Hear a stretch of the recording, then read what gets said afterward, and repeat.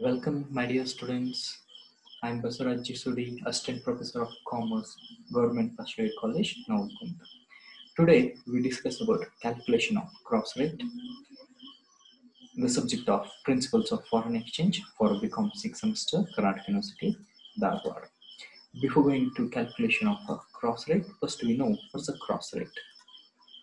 On the basis of two different currency exchange rates, to determine the another exchange rate is called cross rate. It means finding exchange rate of a currency using some other pair as a two of currency. This becomes necessary when currency is not actually traded and its exchange rate is not known. That means if you know the value of pound equals to rupees and dollar equals to rupees, then on the basis of pound to rupees and dollar to rupees, we have to determine the exchange rate pound to dollar, as we are able to find the exchange rate between pound to dollar. Calculation of cross rate like that. Find cross rate between pound to dollar and dollar to pound from the following information. If 1 pound equals to rupees 90 and $1 equals to rupees, we know the value of 1 pound in a rupee and $1 in a rupee. On the basis of, we are going to calculate dollar, pound to dollar and dollar to pound. First one, we find pound to dollar. Pound to dollar equals to pound divided by dollar. Pound is 90 and the dollar is 60. We apply the values in a formula.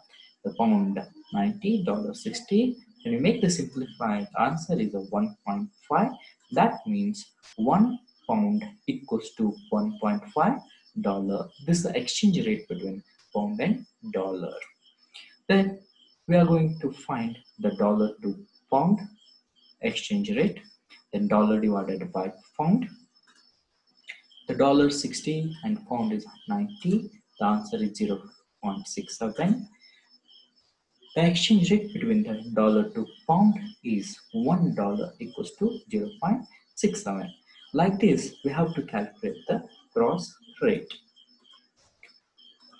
We will take one problem from 2018 question paper for 5 marks. Find the cross rate between a dollar to pound and pound to dollar and euro to pound.